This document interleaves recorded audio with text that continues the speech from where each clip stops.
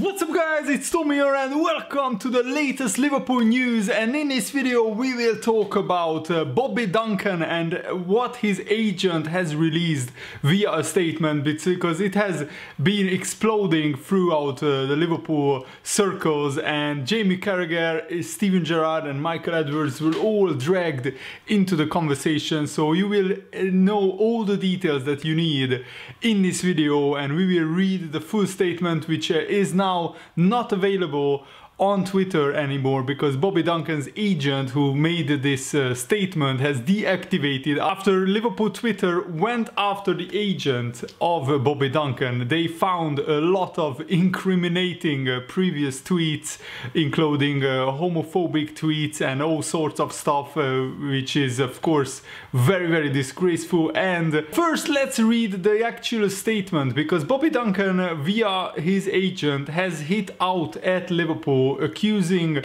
Liverpool of bullying him and damaging his mental health after denying him a move away from Liverpool. So what do you think about this statement and also the reaction? I will tell you what Jamie Carragher reacted. But first, let's read the official statement regarding Liverpool FC with Bobby Duncan, and this was posted by the agent of Bobby Duncan. The agent's name is Saif Ruby, and he is also the agent of Sadio Berahino. So that tells you a lot about this guy and how he conducts the players' careers that he represents. This is what the statement says. There has been a lot of things said the last few weeks regarding Bobby Duncan's future at Liverpool, and today is the final straw of the behavior and dealing of Liverpool sporting director Michael Edwards. A few months ago, before the end of last season, Bobby had meetings with the Liverpool's hierarchy, including Academy Director Alex Inglethorpe.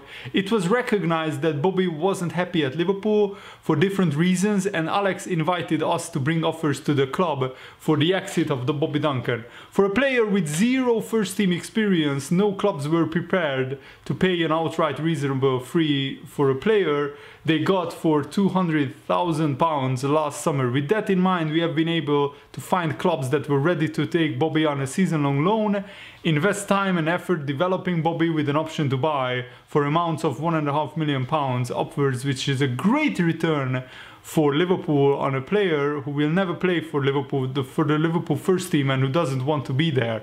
So first of all, why is the agent talking about the valuation of Bobby Duncan? That's for Liverpool to decide what they feel is the adequate compensation for selling Bobby Duncan. So it's not for the agent to decide that. And also, how can the agent categorically say that Bobby Duncan will never play for Liverpool, for the Liverpool first team? The avenue is open for him and for all the other young players, and I think he should just, this is just my opinion, I think he should just stay put and try and force his way into the first team in the next few years and try to get a place in the team in the League Cup. By the way, the League Cup draw has been made and Liverpool will play MK Dons in the third round away from home. So thankfully, finally, it's not a Premier League opposition, it's League One opposition, and it's going to be a really interesting match where we will see the likes of Van den Berg, Kiana Höver, maybe even Bobby Duncan, Ryan Brewster get a start and hopefully bang in a few goals.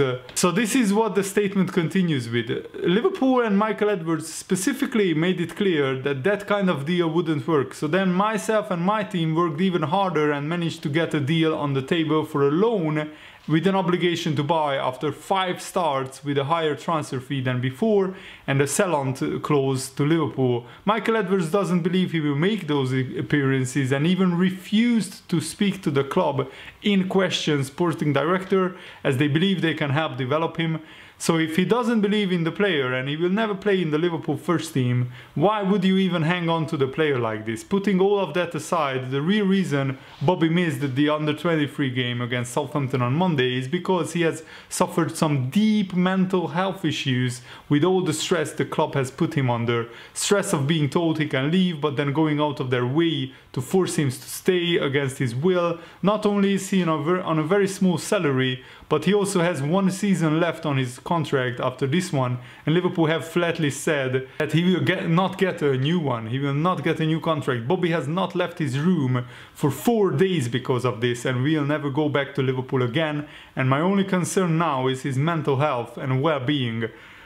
I mean, why would you drag mental health into this issue? And later, Liverpool Twitter, after this statement came out, dug through the tweets of this agent and found actually tweets mocking somebody's mental health. So that shows how, you know, contradictory this this guy's personality is. And I think this is just a big load of bollocks, if you ask me, to blame Bobby Duncan not playing in the under-23 game on his mental health. Yes, it might take a toll on his mental health, but you shouldn't talk about this in public.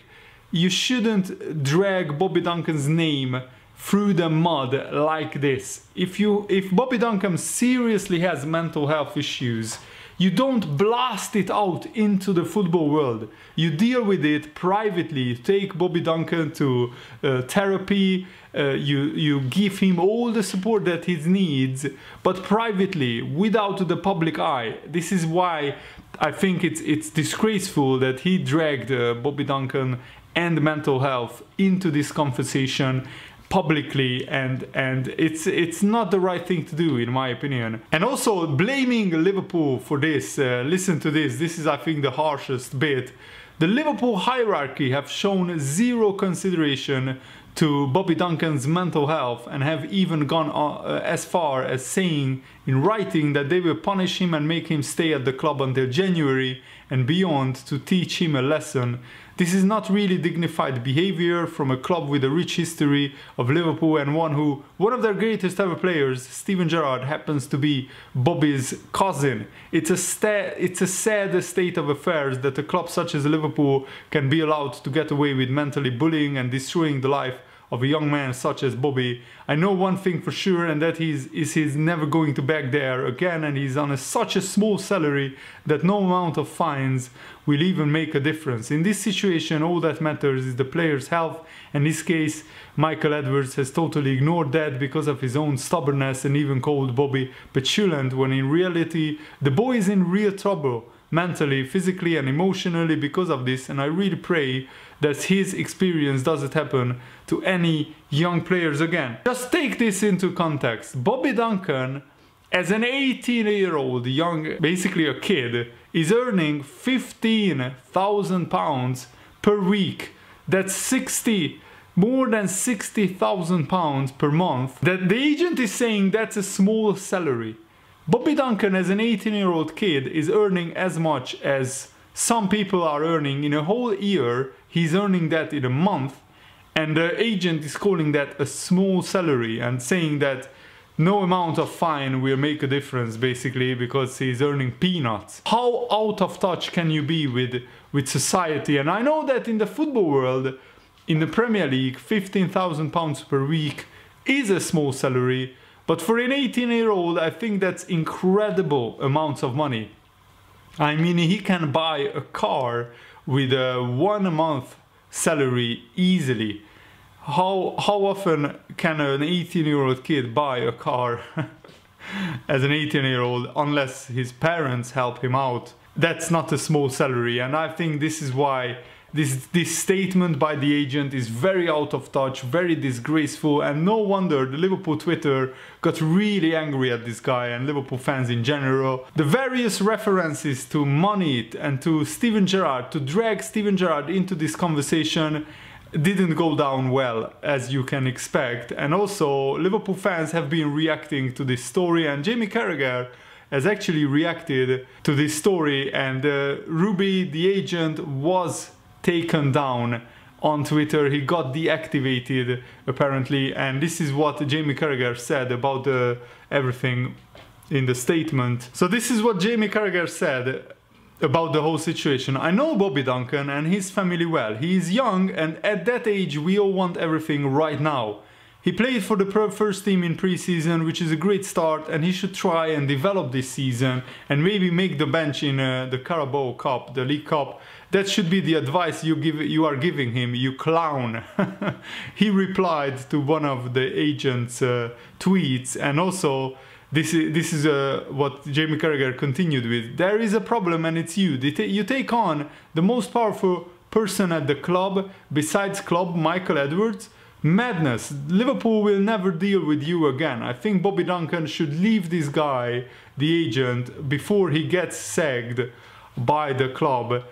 That is true. I think Bobby Duncan should leave his agent before Liverpool take drastic measures, because if Bobby Duncan sticks with the agent, Liverpool will definitely you know, take harsh punishment. And Bobby Duncan is a boyhood Liverpool fan. He was growing up as a Steven Gerrard's cousin, supporting Liverpool. Bobby Duncan should really distance himself and part ways with the agent, otherwise he's digging himself a big hole. And this is huge. Liverpool Football Club has also released a statement via a spokesperson. This is what the statement said. Liverpool Football Club is aware of and disappointed by the unattributed comments and unfounded allegations that have been made in the media regarding one of our players. As the interests of the player in question are not best served by either inaccurate speculation, inflammatory statements, or public discourse, we will be making no further comment. We will, however, continue our efforts to work privately with the player to find a resolution in the best interests of all involved. Liverpool basically are not involved in a slagging off match, you know, putting statements out to disprove anything or everything that the agent said. However, they will definitely deal with this privately, and I think this is the right thing to do. Bobby Duncan doesn't need any more attention if the claims are true, and he has suffered from mental health issues. He needs all the support he can get privately. It shouldn't be in the public eye, it should be privately dealt with. Liverpool need to sit down with Bobby Duncan and talk him through of what Liverpool's plans are with Duncan, what Bobby Duncan wants to do. And I think at 18 years old, you need to be patient, you need to wait for your chance and try to play for Liverpool in the League Cup and show Jurgen Klopp that you are good enough. And if not, he should go out on loan for a year and just try his luck elsewhere. But I think this is definitely not the right thing to do for the agent. I'm not sure how much involvement Bobby Duncan has in this. That's the difficult thing to judge. We are not sure whether the agent posted this statement on his own or whether he consulted with Bobby Duncan, and how much this statement comes from Bobby Duncan himself and how much of the statement comes from the agent. It's very hard to tell, and it's going to be very interesting how this story develops. It's worth noting that Bobby Duncan has endorsed the statement at first when it came out. He brought it to the wider attention by quote tweeting it and pinning the post, before a short while later deleting any reference to it from his profile. So perhaps the 18-year-old, let's not forget he's still very much a teenager, thought better of it. Perhaps somebody had a wise word in his ear. The damage had been done. Liverpool have no issue with Duncan. With the player having almost 2 years left on his contract, they are hardly keeping the forward against his will. He signed his contract and he has to honor it, Bobby Duncan. The teenager is very highly thought of by staff and teammates at both the Liverpool Academy and Merewood, where he trained during the summer. This comes from the Liverpool Echo, this statement, and also there is no indication that Duncan has given anything but 100% in training and in the pre-season games or in the under-23 games or at games at any level. As a young professional, he is held in very high regard. However, something isn't right, clearly. Duncan left Man City for Liverpool last year in pursuit of what he believed was a better opportunity of breaking into the first team. His first season with Liverpool was hugely encouraging. A regular in the under-18s that won the FA Youth Cup, Duncan scoring Liverpool's goal in the final against Manchester City's former club. So Duncan actually won a youth trophy in his first season at Liverpool. He also got a taste of action with the under-23s, and in the summer he scored in the first team in their friendly against Tranmere Rovers, and he made several appearances during the pre-season tour in the USA. After he declared that scoring for Liverpool was a dream come true, just 1.5 months later, he no longer wishes to play for the club. What has changed? The pathway to the first team is the same, but of course there is Mohamed Salah, Firmino, Sadio Mane and Divock Origi ahead of him in the pecking order, and looks like even Ryan Brewster is ahead of him. Maybe Duncan getting too impatient, but at 18 years old you can't demand to have a first team place at Liverpool. You have to earn it. That's my opinion. If impatient, Duncan wouldn't be the first young star to, you know, get twitchy feet and want to move on. Jadon Sancho, who also was at Man City at one point, has demonstrated at Borussia Dortmund what can be achieved elsewhere if given the chance, while Ryan Brewster admitted he was tempted by Borussia Mönchengladbach, another Bundesliga side, before signing a new deal this year. There are ways of doing it.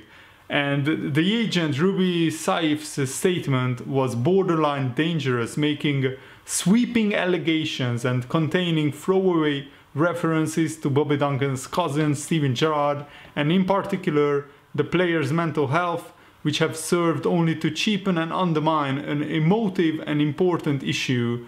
Where Duncan goes from here is difficult to say. This is an unwelcome headache for Liverpool regarding a player who has never played for the first team. What's clear though is if the striker's agent truly has been representative of his client, then Bobby Duncan is done at Liverpool. He will never play for the first team ever again. But if Bobby Duncan backtracks and says that the agent was acting on his own, and maybe if he fires the agent, and there is a way back for Bobby Duncan, but it's very difficult to say. This is what Jurgen Klopp has said about you know, the young players and also Bobby Duncan during pre-season. I would say it's quite difficult to immediately be part of the first team squad because we are really strong, and it's always like it is. These boys are our future if they want to be our future. That's how it is, because for that they need to take all the steps. When you are already in the club, then the door is always open for you in the first team, to the first team. The thing is, you have to go through the door by yourself. We only open the door, we don't push you through. So I'm very open for exciting football players, and if the boys show up, good for them and good for us. So basically this confirms that if you are good enough, you are old enough. It doesn't matter how young you are. If you are good enough, you will play for Liverpool's first team. So it's up to you, it's up to Bobby Duncan to prove himself at Liverpool. But this leaves a very difficult situation, even more difficult and even messy for Bobby Duncan. So let me know, what do you think about this whole issue? I thought it was worth a separate video. Let me know in the comments below, and thanks for watching. See you later guys. Goodbye.